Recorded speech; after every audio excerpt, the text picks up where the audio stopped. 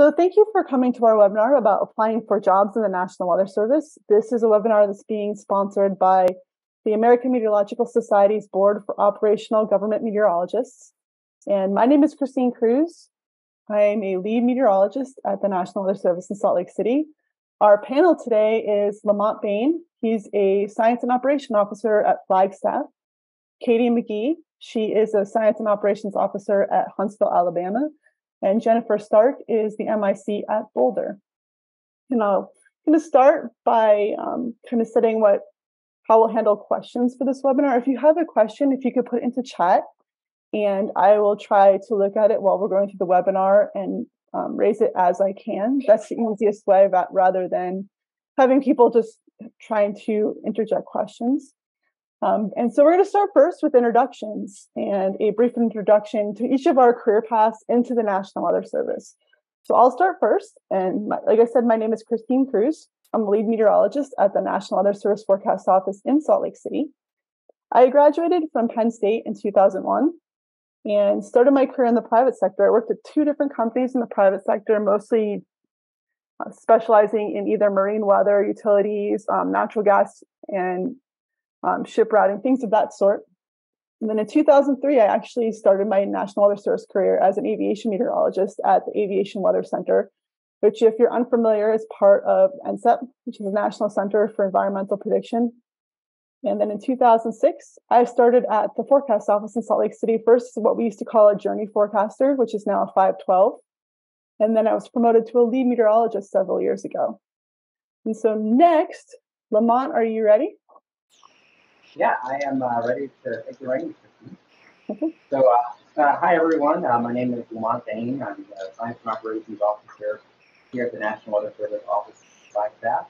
I graduated from the University of Oklahoma in the year 2011, and during my time at the University of Oklahoma, I volunteered at the Norman Forecast Office, and I really realized that the Weather Service, if you're a meteorologist, I think one of the best jobs out there for you.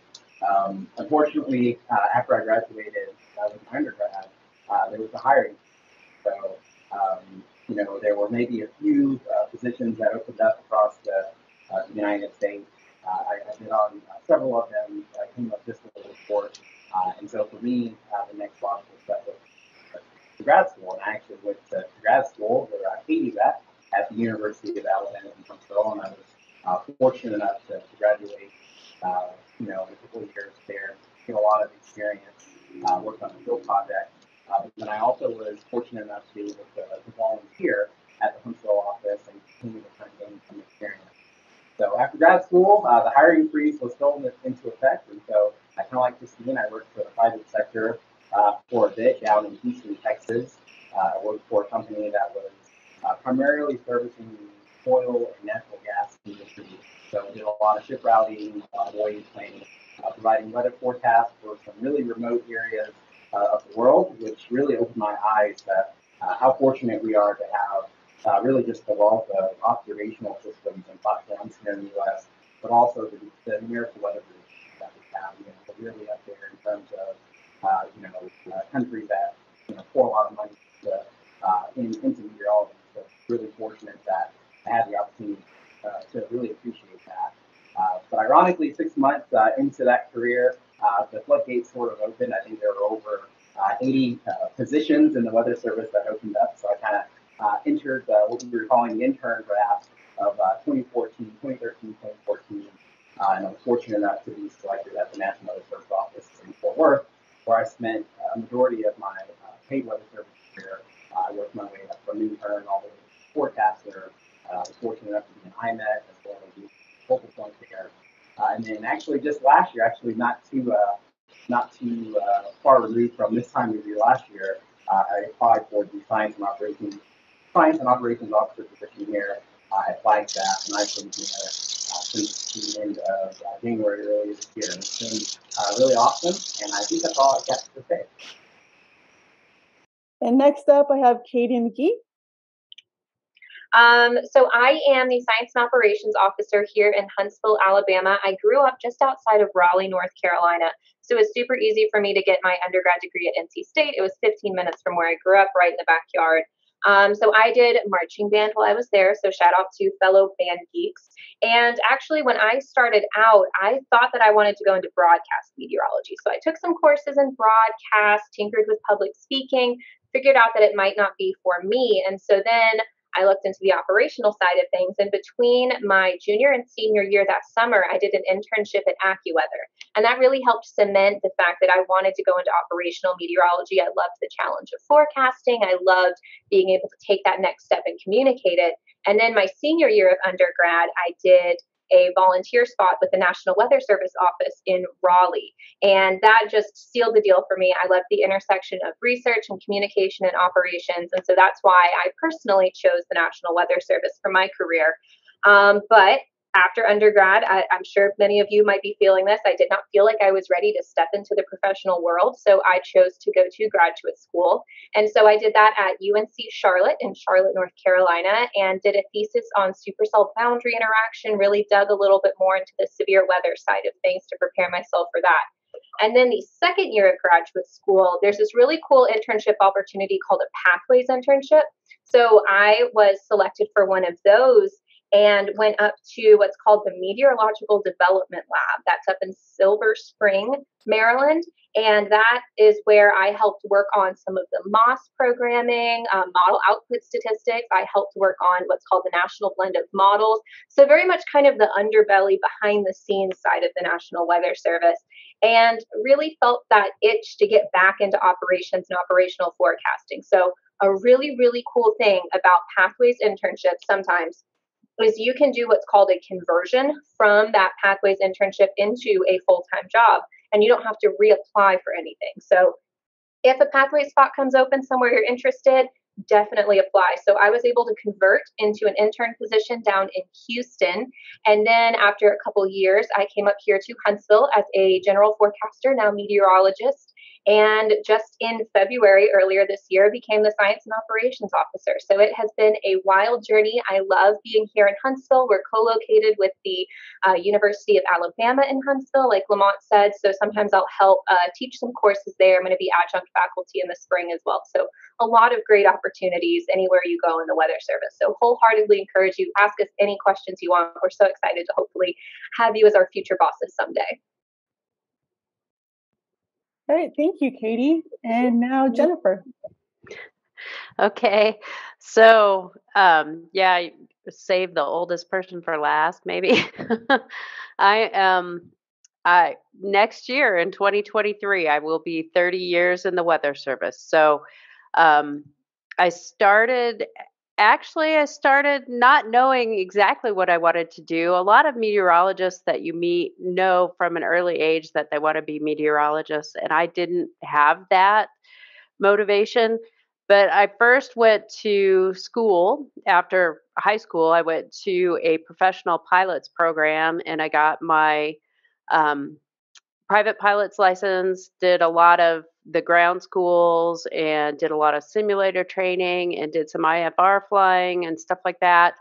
And flying is really, really expensive, and they don't give you student loans to fly. So I decided I wanted to go into meteorology because we did take a meteorology course during that. And I transferred from this pilot's program to the University of Northern Colorado in Greeley and got my undergrad degree. And at that time, Pathways students are what they're called now, but several iterations before Pathways, I was a student employee of the Weather Service. I worked up in the office in Cheyenne, Wyoming, while I was finishing up my degree program. And then once I graduated, I was offered a few locations in the Weather Service, and I went to Des Moines, Iowa. And I was there for 4 years. We went through, as a meteorologist intern, we went through 2 government shutdowns. We had to wait until we were, I think, GS9 to bid on general forecaster positions. And so I spent 4 years in Des Moines. Then we had the modernization. I went back to Cheyenne, Wyoming as a general forecaster and then promoted to lead on station. I spent about 7 years total in Cheyenne, and then I applied for the warning coordination meteorologist position in Topeka, Kansas, and I worked there for 4 years in that role, and probably worked the hardest I ever have in my entire career as the WCM in a severe prone area, and just super busy. And I had little kids at the time too, so it was really, really hard. Then I applied for the meteorologist in charge position in Pueblo, Colorado, and I moved there, and I was the MIC there for 11 years. And then I applied for the MIC job in Boulder, Colorado, and I was successful in that application, and I started my new job on March 2nd, 2020, up in Boulder. So if you can imagine what a unusual transition that was. Along the way, I will say that I really sought some additional opportunities to make sure that I was competitive for other positions. So I did a temporary stint as the regional WCM at Central Region headquarters. I did that for about 6 weeks. I did an acting MIC job up in Milwaukee when they were transitioning several of their management positions. So as the MIC in Pueblo, I did a temp promotion to the GS-15 job and worked up there for several months. I also did the NOAA Leadership Competencies Development Program, which is a fantastic opportunity to work on your leadership skills and learning more about yourself, learning more about the agency. And through that program, I did 2 temporary assignments. One was at Weather Service headquarters. I worked on the GS 5 through 12 program. And there were, some unintended consequences from that, but I still think it's a great benefit for the meteorologists that are joining our agency today. And my last detail through NOAA LCDP was I worked for the National Transportation Safety Board. So kind of marrying my love and interest in aviation and meteorology. And I did that for probably about 3 or 4 months. Some of it was in a remote capacity and some was on site in their office in DC. So that's about it for me. All right, thank you everyone for the great introductions. First, we're gonna start with just some tips for applying for jobs in the National Weather Service. There was a change in some of the specificity of what you need to include in the last year or so, and so we want to make sure everyone knew the things that you absolutely have to have on your resume, or you won't be able to be considered for positions. So. First thing, it may seem kind of obvious, but you need to state your citizenship. Even if you're a U.S. citizen, that needs to be stated unequivocally on your resume. If you have a selective service number, that needs to be listed. All of the information for all of the jobs you are including on your resume has to include this information. And just to note that we are recording this webinar and we'll have it up on the BOGM YouTube channel if you miss some of these slides or you want to look back at them. But each position must include your job title. If you're a federal employee, your grade level, your salary, even if you're not paid, you have to state that. You can't just leave it not on there. Your duration of employment, and it must include these start and end dates. And I don't know how there was a period where they weren't flexible with this exact nomenclature. I don't know if that's still the case, but I would lean towards using this month, day, year type format. The number of hours you work per week needs to be explicitly stated, and then obviously your relevant duties and accomplishments. You need to include all of the colleges and universities you attended, including the degrees and the dates you got those degrees, obviously your accomplishments. And then this one can be kind of tricky. When you look on USA Jobs for every application, there's a section called specialized experience that's required. When I apply for positions, I print that out and I go through word from word and make sure that I'm mirroring that language, because, and you'll see in another slide, the people that are reviewing your resumes to see if you meet the requirements to go to the selecting officials, they don't know our jobs. They don't know a lot of what you might be putting in there that's specific to meteorology. So that's the easiest way to make sure that they know that you're meeting the requirements. And that's what number 7 is basically saying. is, especially for internal candidates, they might not know what a 512 meteorologist does, for example. They might not know what you did in the private sector, even if it's really something that people in meteorology know. So make sure, what I do is sometimes I'll take my resume and share it with somebody that's completely outside the field and see if they are getting the information that needs to meet that application. Don't assume that the specialist understands National Weather Service jargon, acronyms, or other meteorological acronyms. For example, if you're talking about ASOS as an observation system, they are unlikely to know that that's what that is. So you're going to want to really spell those things out. And then this number 9, extraneous information such as hobbies that aren't relevant to the position you're applying to, religious activities, those you probably want to leave off your resume. Also, it's super important that you never submit anything with your picture on it, and do not include your social security number. Those things you might have a great resume, but it might not make it because they're trying to avoid bias in the application process. And then number 10, I've been on 5 selection committees, 6 maybe, and I can tell you that there's always a portion of resumes that we receive that haven't been proofread, that are filled with typos, that are for the wrong position. If you send a cover letter for the wrong position, have too much extraneous information, that makes you a lot less competitive. So you want to make sure that you have somebody proofread your resume, proofread your cover letter, and make sure that you're removing all of those typos. You have the cover letter for the right position. Bonus number 11, be careful with your wording.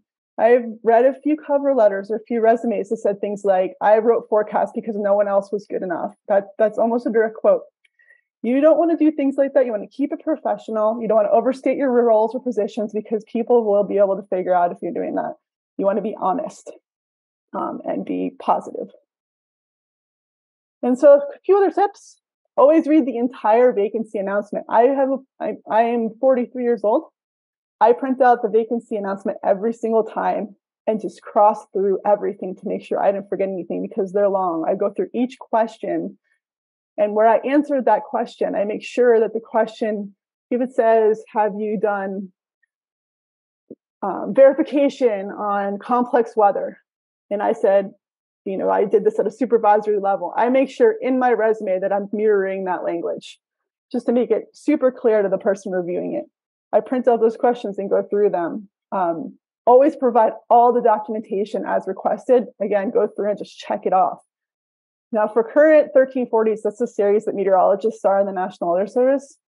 If it doesn't have the disclaimer that says you don't have to submit transcripts, submit your transcripts. Another tip, federal resumes are long. You're not going to have a one-page resume like you hear about in a lot of the things that you see on Google. Mine's 10 pages because that's the only way I can get all the information that's required.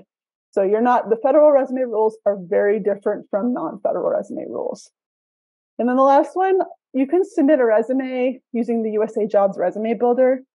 If you're uncomfortable with that, I've heard both sides, pros and cons on both sides. What I actually did for myself was to use the resume builder, take the output, put it in a document, edit it to make it more readable, and download it as a PDF and upload it that way. And that worked for me. That's always an option. Now, let me just see if there's any questions. Don't see any questions. So those were my slides about 10 tips to remember when applying. So now we're going to shift to the panel part of this webinar. And the first question we have, and any of our panelists can start answering this one, is we all know the applicant pools, sometimes called panels, especially for those 512 entry-level positions, can be very large. To the panelists, what are some strategies people can use to help themselves stand out from the crowd? All right, I can take this one. I think a great way, especially when we're getting into the formatting side of things, making yourself stand out, have different headers that highlight what sets you apart.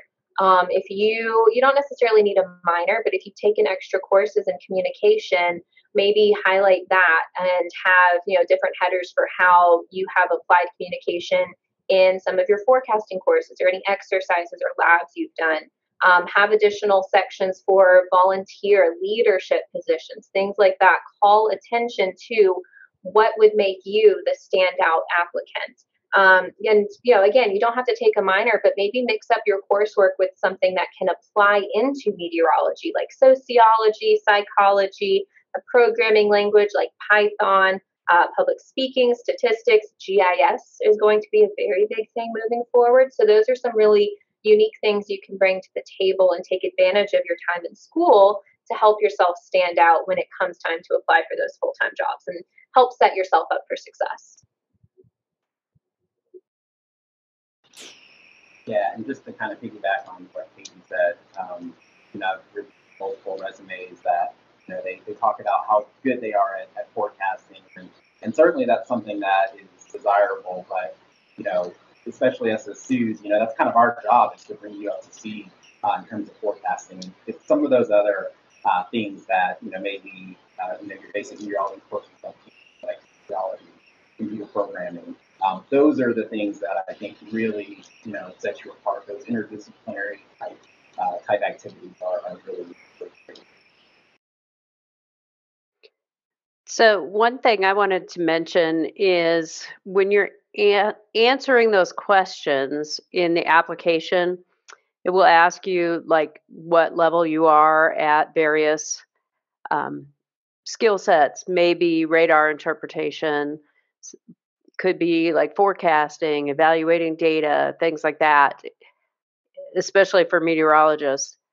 If you are applying because you've just graduated from university, whether it's undergrad or grad school, be careful how you answer those questions. Give yourself as much credit as you can, but I would say avoid answering that you're an expert unless you really are an expert, because we will be able to kind of say, well, you've never issued a warning because you're not working in a weather forecast office if you are applying as a student.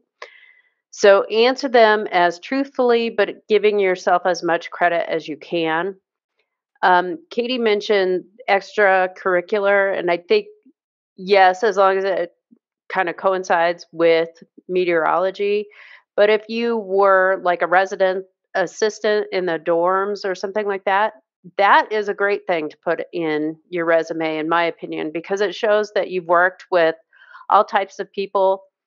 You probably helped resolve conflicts among people, and you took a leadership role and a role of responsibility.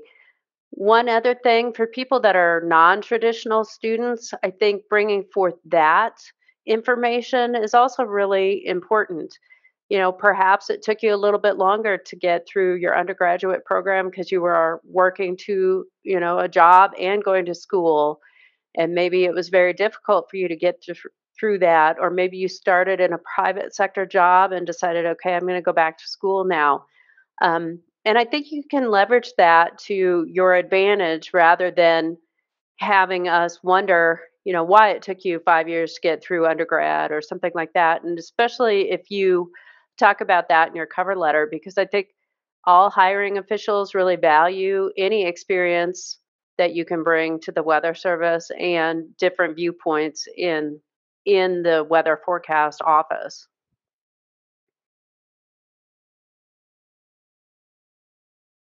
That's all great information. So I have a follow-up question, somewhat close to what a few of you mentioned. So what is something that people should do if they've graduated and haven't yet been successful with their applications? How can you stay competitive if it's taking you 1 or 2 years if you're being very selective, it's taking you a while to get into the National Weather Service? How do you stay competitive between college and that time? I'll go ahead and start if you guys don't mind, but I would say keep applying, because every round of vacancy announcements that come out, there's going to be varying levels of applicants, and just because you weren't successful the first time, keep trying. And then the other thing, I think I would really broaden the offices that you're interested in applying for. Some offices like Boulder can be very competitive, hard to get into. We don't frequently have vacancies. So if your heart is set on Boulder, you might be really disappointed. So make sure that you look far and wide for a location that you can be happy with. In the meantime, I think, you may have a job in the private sector, but can you find something that kind of fits in with meteorology? Maybe working in a private sector meteorology company. Maybe you could take some classes in emergency management, something like that. Those are just a few thoughts that I had. And this is just Christine. I completely agree with Jennifer. What I did, because there was a hiring freeze when I graduated from college, was to go to the private sector and get that relevant operational experience and keep applying the entire time that I was there to once the hiring freeze got lifted. And that way I had relevant experience that I could use to keep myself competitive. I don't know, Jennifer and Lamont, did you have anything to add? Sorry, Katie and Lamont. You're fine. You're fine. Yeah, I will definitely echo that. Keep applying, broaden your horizons, broaden where you are looking to come in, because it very much depends on what an office needs. What type of skill set do they have a lot of versus what might they be looking to bring in to help diversify their skill sets in the office. What you have is perfect for somewhere at some time. It might just not be that location at this time. So some other things I've seen some applicants do to help stay fresh is maintaining blogs, doing some of the forecast challenges. I know OU has one, and helping make connections at conferences, whether you're in the private sector or you're in a different job sector entirely. You can still try and, if you are financially able, attend conferences and make some connections there and begin networking.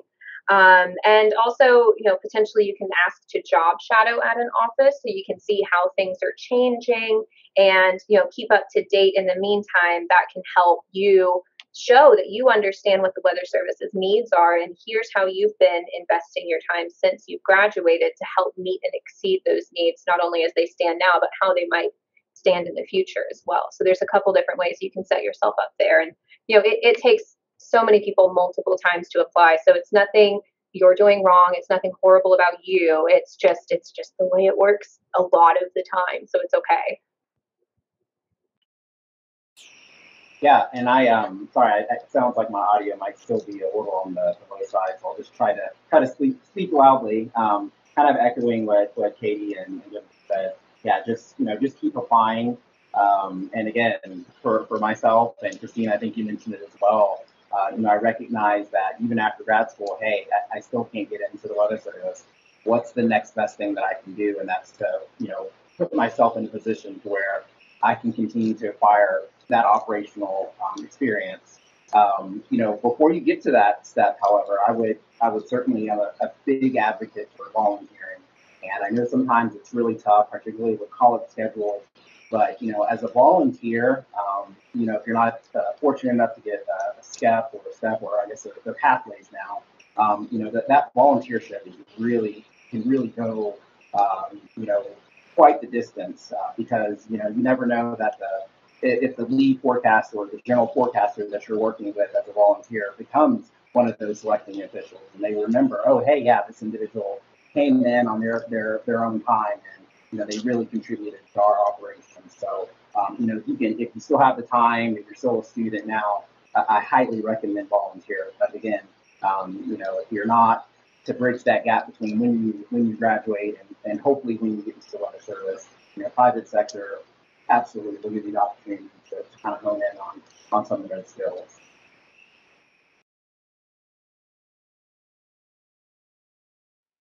All right, those were great answers. I have one more follow-up. So I work in an office that just hired 7 new grads. We had a huge turnover. And so I asked them if they were 2 years ago, what questions would have been super useful for them, given that I'm, several years into my career. And the one question that they really felt strongly about posing to this panel was one that I think is on a lot of people's minds, and that's, with increasing college costs, do you still think a graduate degree is necessary for applying for National Weather Service jobs? Do you feel like a graduate degree has a competitive advantage for positions later in your career? A lot of people are trying to balance potential student loan debt versus competitiveness. And so this was something that they felt would be really useful information.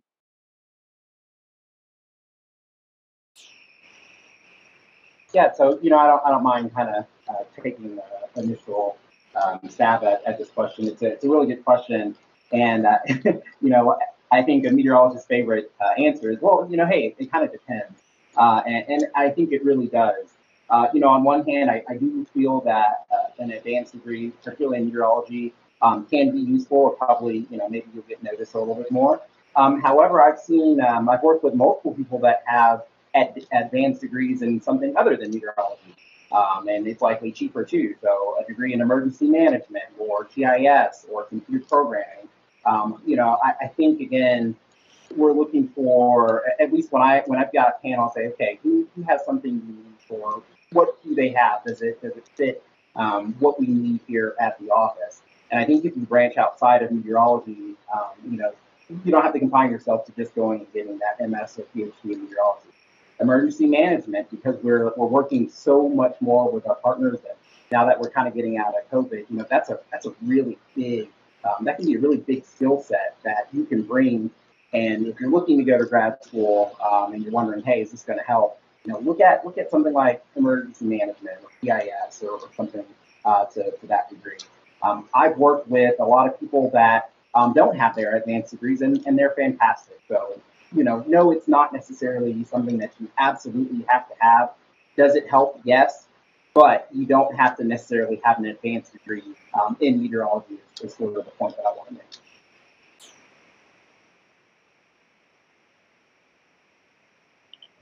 So when I look at applicants and I see that someone has an advanced degree or doesn't have an advanced degree, more often than not, the advanced degree provides, I wrote it down here, leadership, ability to multitask, teamwork, perseverance, and helps with their confidence.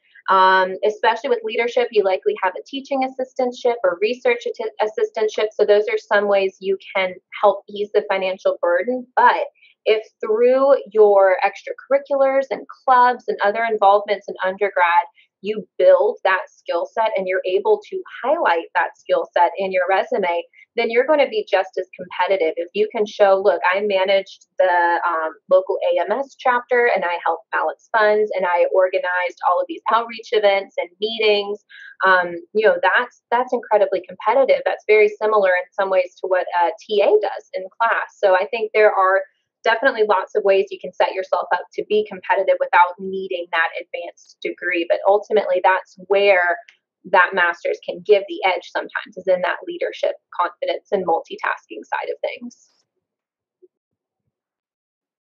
I'm going to side with Lamont on this one and say it depends. I think it's really up to each individual choice.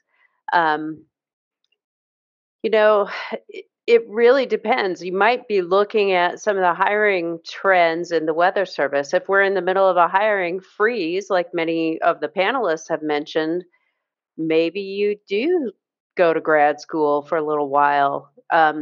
Doesn't necessarily mean you have to complete your graduate degree before applying for a Weather Service meteorologist position.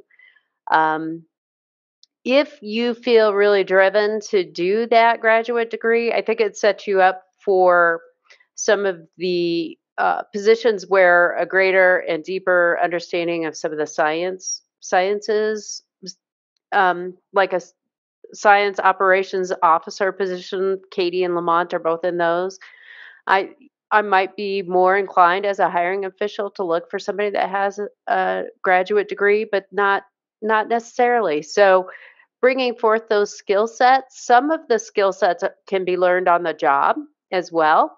So I think if you really apply yourself and devote yourself to learning new things and trying new things that make you competitive, it helps you move up in the Weather Service too. So I don't think your degree, lack of a graduate degree, is going to hold you back as long as you continue to apply yourself once you get that position. So I hate to be wishy-washy and tell you it depends, but I'm gonna do that. I think those answers are all right on track from my experience as well. For what it's worth, I have a bachelor's degree. I do not have an advanced degree, and I don't feel like that's ever held me back from my career in the Weather Service because I just couldn't afford to go to graduate school. I put myself through college. So anyway, that's just another data point to that question. And I think unless anyone has anything else for that part of the questions, I'm going to go to the next question. I don't see anyone interjecting. Okay. So question number 2 is, what is your advice about formatting resumes and what information should always be included? What's something someone can do on that resume to really stand out? And what's something that you maybe have seen that stood out in a negative way? It's something that people should avoid.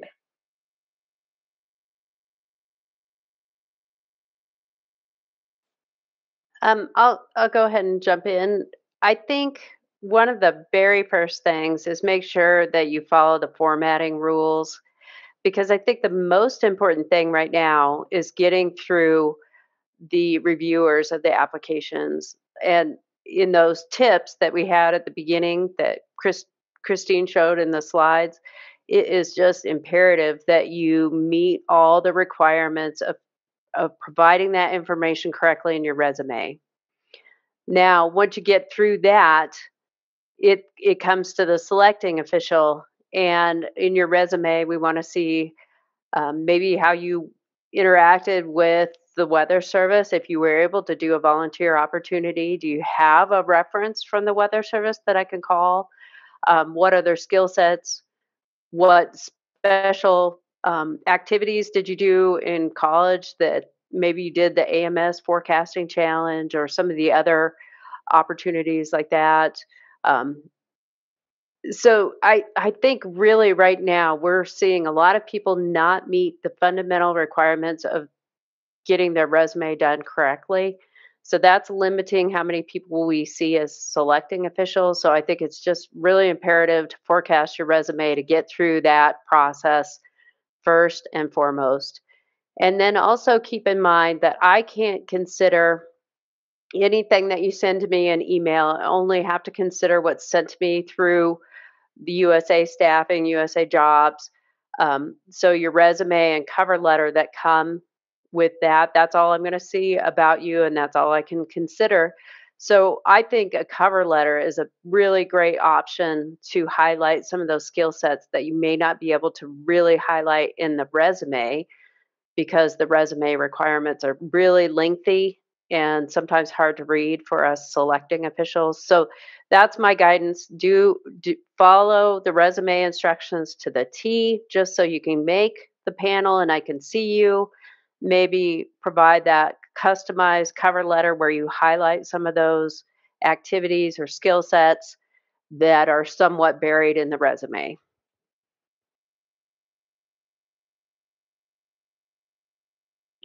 Yeah, I'll follow up on that. I think the resumes that have really stood out to me are beautifully formatted. I think what stands out to people depends a little bit on their personality. I'm very much a person who loves organization, everything in its place. So if you have nested bullet points, italicized or bolded headers, things like that, that just makes it so much easier on us as a review panel to pick out the important key things that you want us to know about yourself on that resume. Things that are unique experiences or leadership positions you've had. That doesn't necessarily mean it has to only be related to meteorology. Like Jennifer said, if you've worked in something like customer service, oh my God, if I was a waitress, if you put on there that you have worked in retail or a server, I know that you have the patience like nobody else. And so that stands out too, because so much of what we do in the Weather Service boils down to good customer service. So that's something that can stand out too. So don't discount that experience. And then I will also reemphasize having sections for leadership, volunteer positions, research that you've presented or conducted, even if it's through your classes, not necessarily a research assistantship.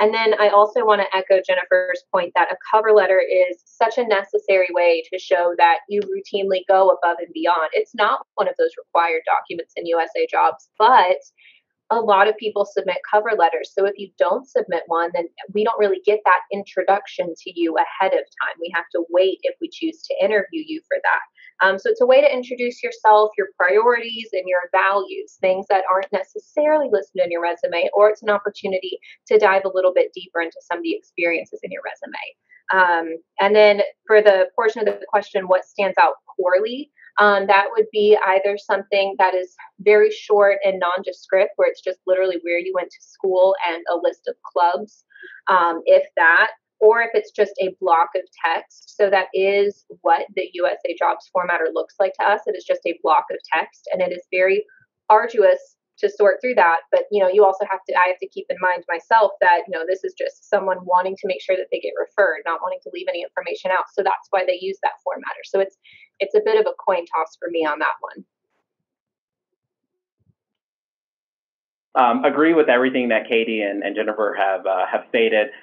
Katie, I'm like you. I'm a stickler for a very nice and organized resume. At one point I used a markup language called LaTeX to actually generate my my resume, but then I found out, hey, Google has a ton of resume templates. So Google's free, so I would certainly encourage you to leverage that. You know, for me, that's the big thing. If it's organized, I can clearly see, okay, these are the leadership attributes that you have. This is your experience. This is where you went to school. That's very easy for the selecting official to go through and say, okay, these are sort of the things that this individual offers.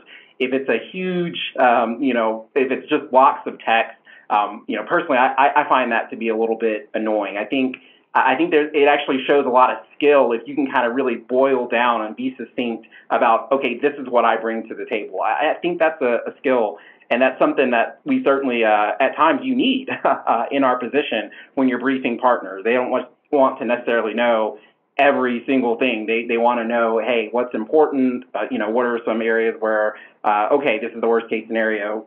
You know, information like that. So that kind of is mirrored to me in a nice, succinct resume.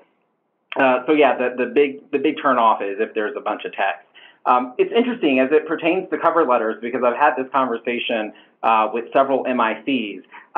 Some are very split. Some are very against cover letters. I don't think it's ever disqualified someone from a job, but you know, they get a cover letter and they say, oh, we kind of discard it. On the other hand, some are like, we absolutely love cover letters because it shows that you're really, really interested in the job. And it's a supplemental piece of information.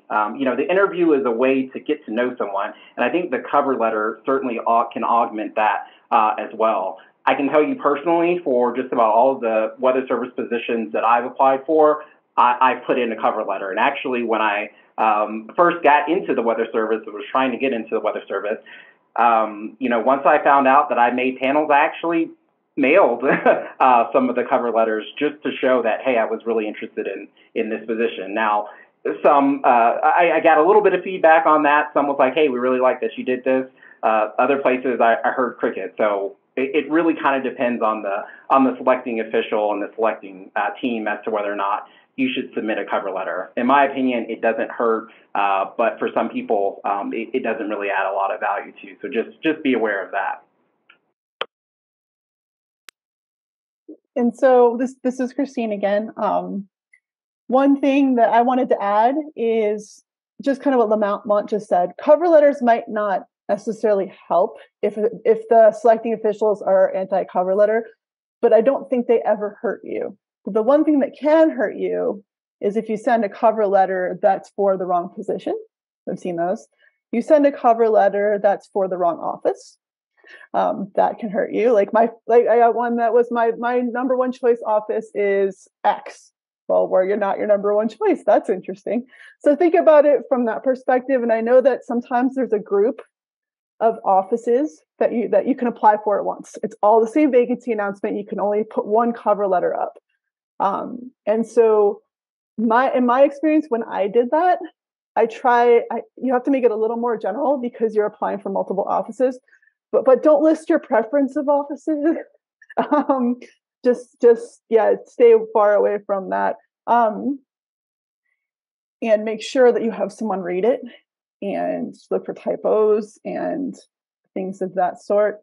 One other thing that I've seen, and I don't know that younger people do this as much, but don't send it to dear sirs. I've seen that a couple times because, there are women in the weather service. And the other thing that I was going to mention is when I make my resumes, I have blocks with headers, like major accomplishments. And then I went through and I had 4 categories of what I was really trying to go towards. And obviously I'm older, but things like leadership. And then the next one was decision support services and things of that sort, so that when the selecting official sees them, it's super easy for them to look at it. Because if you think about it, sometimes we're looking at 40 resumes for one position. And if you don't stand out, and you might just not make that second cut. Is there anything that anyone else in the panel wanted to say before we went to the next question? I was just going to add, you mentioned, Christine, and I think it's a really good point. Sometimes you do, when you're applying, often it's for a group of offices. When I applied, I think it was over 80. And as a selecting official, I recognize that, if I'm, if you've caught my eye in terms of your resume and I'm interviewing you or whatever, in the back of my mind, I know that there are other offices that you're probably interested in. There are occasional people that you meet that have only applied for one office. Maybe they're from the area. So don't necessarily be afraid. Don't think that if you're a little bit more generic, that's going to hurt you. Because I think, at least for me, in the back of my mind, I know that you're applying for multiple positions. I did have something I wanted to add, and that is make sure you have references available for us. And then also, I think it's really critically important for you to have a discussion with the people that you list as references to find out what they are going to say about you before you list them, because I think nobody wants to be surprised by what the reference is going to say about them. I've had a few times where I've called maybe a professor or somebody and had that conversation, and I was a little surprised at what I heard from a reference that somebody had listed. So I'm not asking you to mislead hiring officials, but I think everybody wants to put their best foot forward. So have that crucial conversation, and if it is somebody that may be a little more critical of you, take that in and understand that that's data that you can use to make yourself better in the future, but also maybe look at somebody else for a reference. That's a really important point to have reference, especially references of that will really sell what your skills are. I've had a few times where references listed were people that really didn't add anything.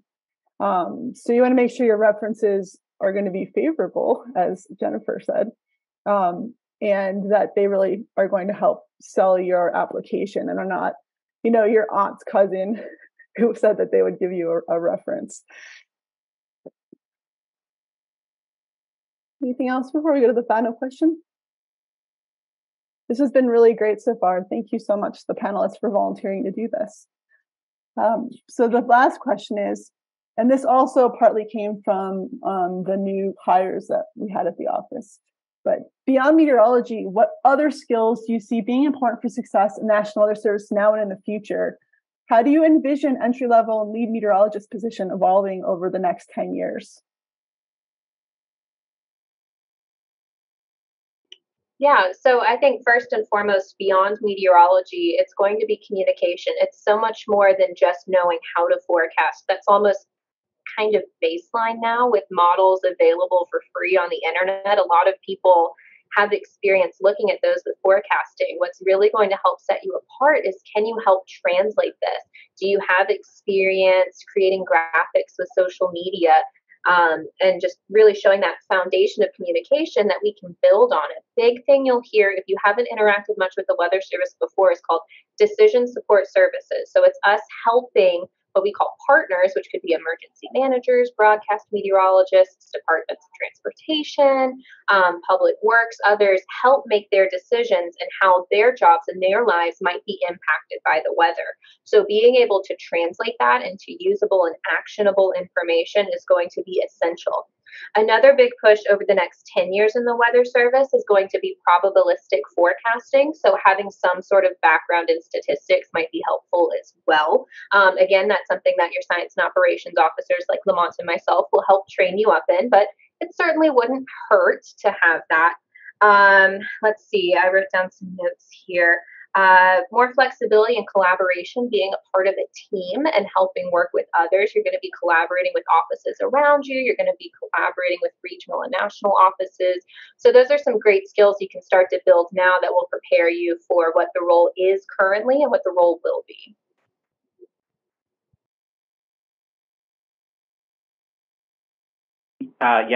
Katie, I think you hit all the major points that I think I was going to bring up. But the communication absolutely is critical. Again, everyone can look at model guidance. Everyone can look at radar. But if you can't communicate that to get our core partners in the public to make a decision, then that's not really useful. I would still advocate, even though most offices have an information technology officer or an ITO.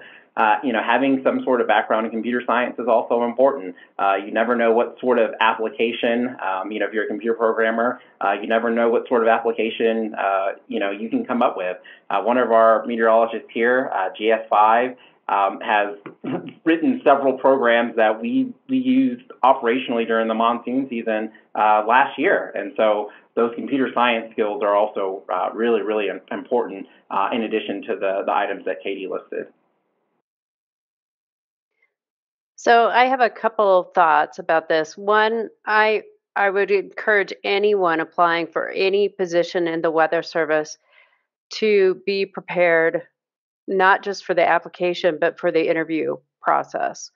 So getting your application in, meeting all those resume requirements, and then getting in front of the hiring official, that's your first gate. But your second gate is getting through the interview. And many times I interview people that are not prepared for an interview. So I recommend practicing that, really sitting down and having some people go through that interviewing process with you and be prepared for that. One thing that you'll hear on hopefully every interview for Weather Service jobs is a question on diversity, because our agency needs to be more diverse and reflect the communities that we serve. And I think every person interviewing can have a diversity answer to those questions, but be prepared for that. Don't think it's just general science related question or conflict related. Bring out a story from your own life or from your experience that reflects an answer to a diversity question.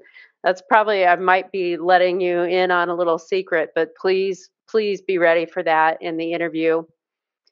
In the next 10 years, I'll tell you what I'm really looking for are people that are going to be good team members, that are going to be just fierce seekers of knowledge.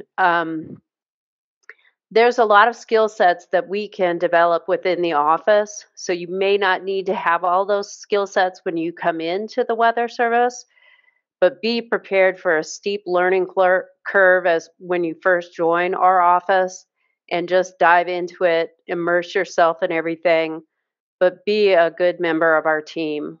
Be ethical, have good character, get along well with others, uphold a high work standard, and just be ready to be prepared that you don't know it all when you're coming out of college, even if you go to grad school, because you're going to learn a heck of a lot on the job. And I want you just to be so enthusiastic about that. And, good teamwork skills, good communication skills, good conflict resolution skills, good relationship building skills, and develop your leadership skills in those first few years within the Weather Service. Be ready for that.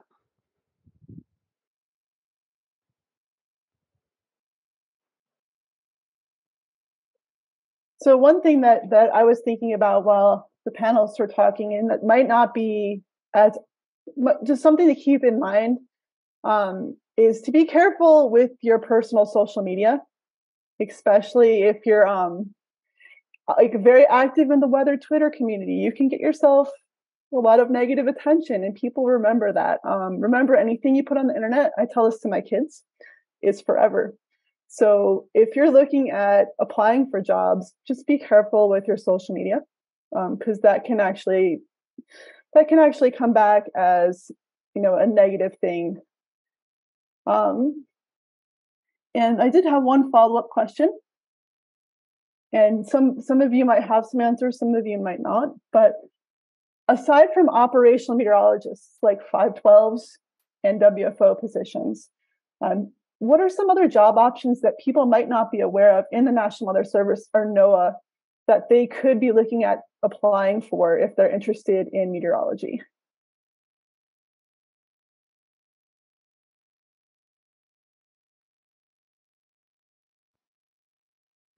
One area that I'm really seeing a general lack of applicants for is probably the electronic technicians, sometimes the information technology officer positions. Those are positions that are more related to maintenance activities, systems administration, hardware administration, that type of thing. But they're so critically important to a weather forecast office. There are a lot of physical scientist positions in NOAA and in the Weather Service and some of the other NOAA labs. There may be some contracting positions, especially where we are in Boulder, with some of the labs in NOAA Boulder. So those are some other opportunities. One thing I will caution you, if you are a 1340 job series and go to like a 1301, which I think is the physical scientist or some of the other positions, it may be hard to come back to a 1340 position. We've seen that with a few people. So make sure you have your transcripts and still meet those requirements. But there are a lot of ways that you can contribute to the mission of the Weather Service and even of NOAA, and still have a rewarding career with a lot of promotion potential. And for some people, the rotating shift work is very, very difficult. So it may not be your first choice, but you may look at something else that allows you to work in NOAA or work in the Weather Service and still contribute to the mission that we have of protecting lives and property.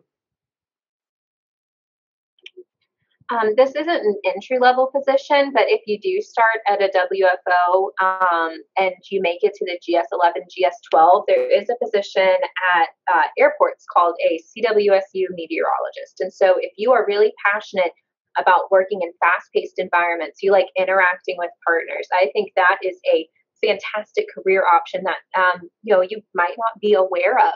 There also are river forecast centers, and they hire entry-level positions as well. So I know I'm going to put her on the spot here, but Nicole Casamasina, I'm so sorry, I was struggling. Nicole Casamasina works at the Southeast River Forecast Center. So if you have any questions, Nicole, I'm going to put you email Nicole. It's literally her first name dot her last name at NOAA.gov. And those are a really great pathway into the Weather Service. And so you get to work on forecasting, you get to work on projects. So river forecast centers are another really cool way to come into it. Yes, thank you, Nicole, coming through. So those are two fantastic options that you have as well. Yeah, and Katie sort of stole my answers as well. Working at the Fort Worth office, we were co-located with the RFCs, and then we also had the Fort Worth Air Traffic Control Center. So those are awesome opportunities. I think when a lot of people think about applying for, a WFO position, they kind of think about just the CONUS, but don't forget that we have offices in Alaska, we have offices in Hawaii, Guam, Puerto Rico.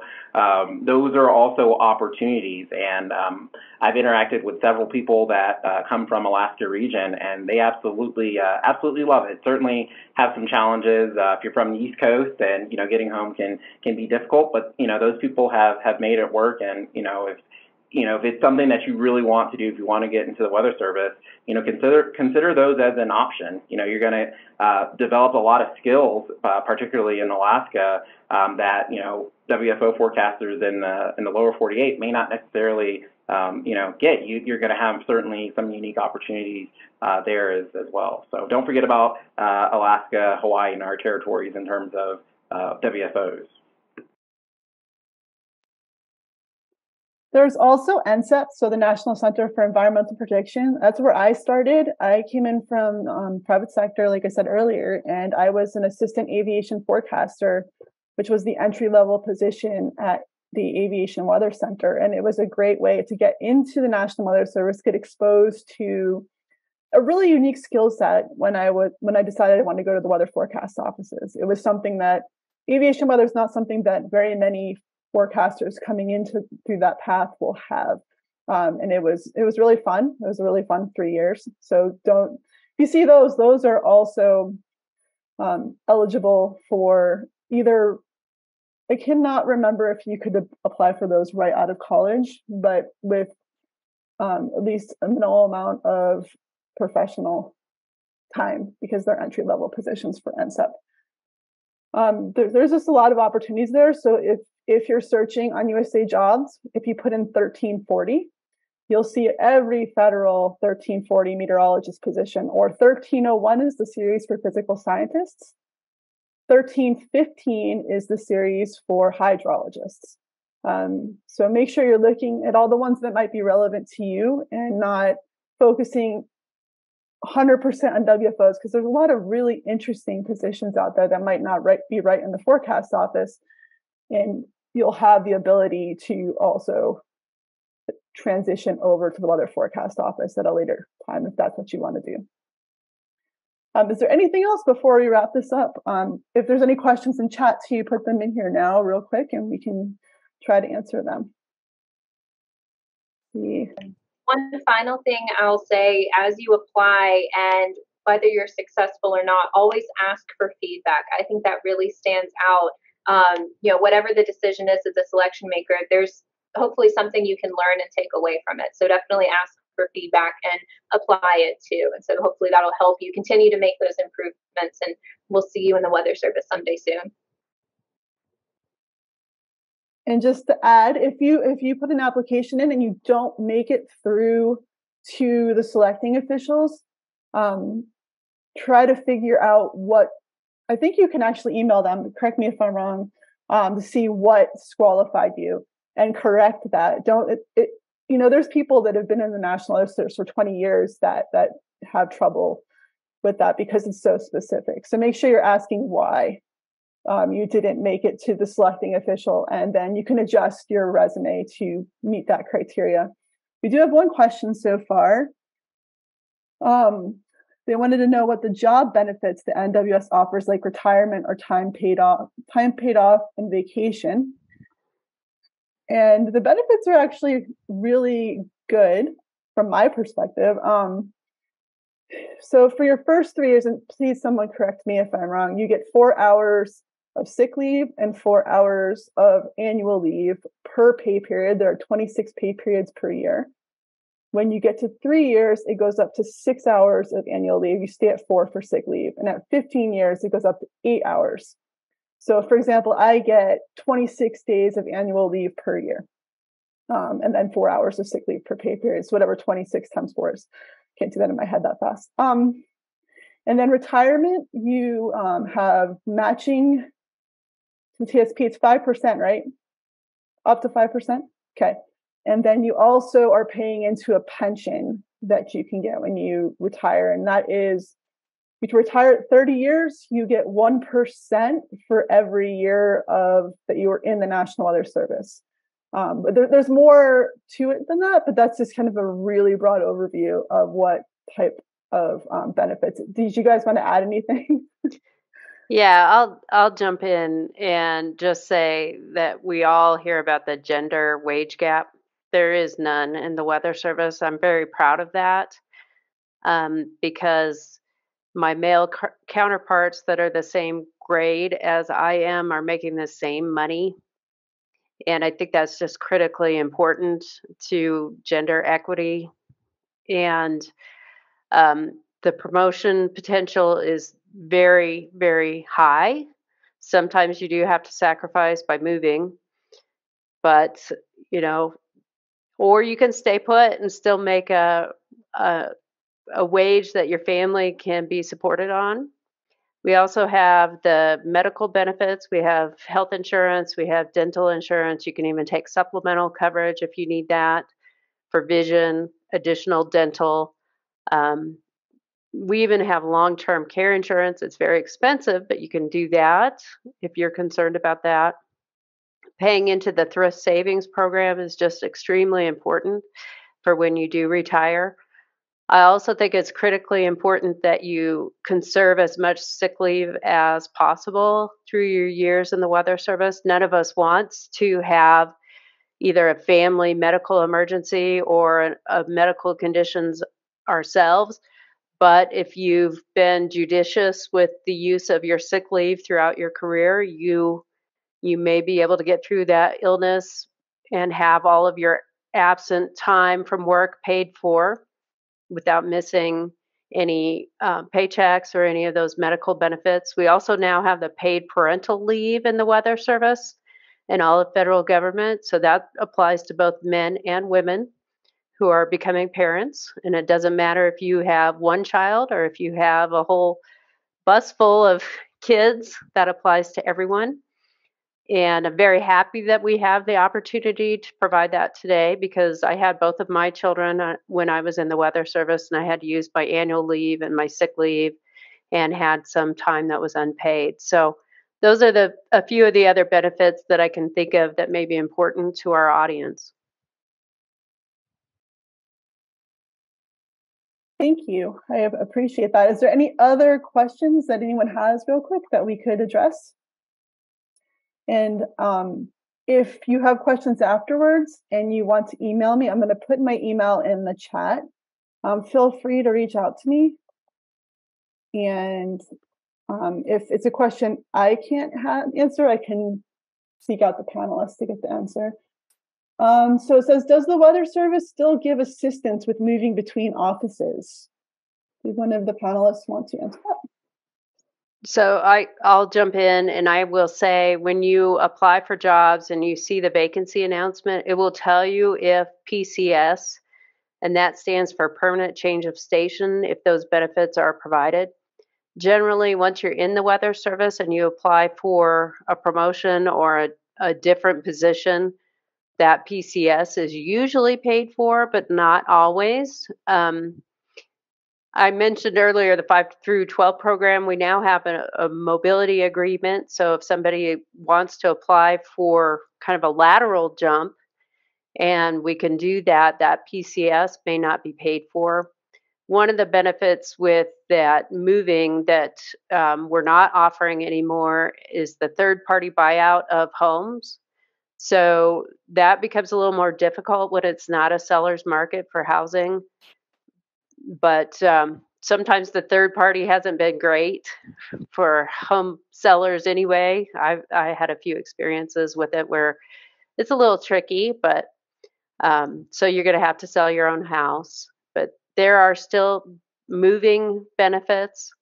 And if you want to move to another area, definitely consider taking advantage of that, because I think it's really, really great. I will say I've moved around quite a bit in my career, and I've enjoyed every location that I've worked in and made good friends in every location. Thank you, Jennifer. Is there anybody else real quick that has a question? I know we've gone a little bit long.